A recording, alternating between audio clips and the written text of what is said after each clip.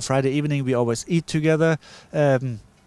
We share the highlights of the week. In the evening we float over to the Russian segment. They come over to us here, and the spirit in the space station is really, really good.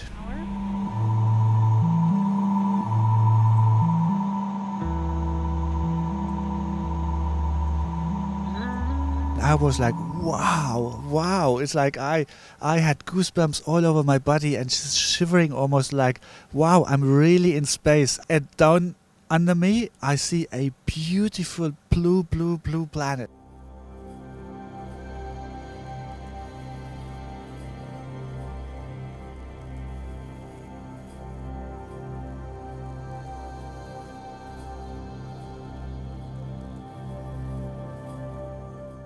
We are all up here for the same purpose, to explore and to keep this space station maintained and to keep performing the science on in our laboratories.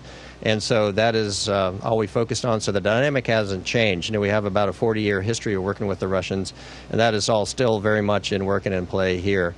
And it's been a real pleasure working with our colleagues.